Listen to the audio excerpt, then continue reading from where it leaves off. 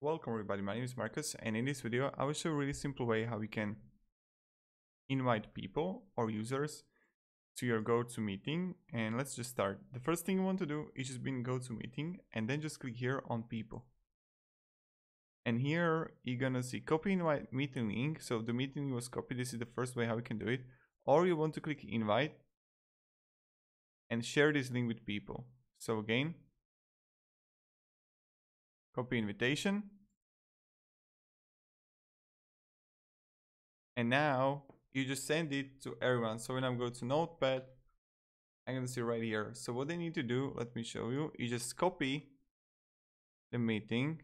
I now go to Internet Explorer, paste it, and voila. And this is how you can do it.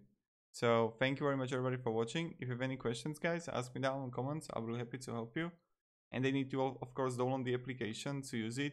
And yeah, have a great day and goodbye.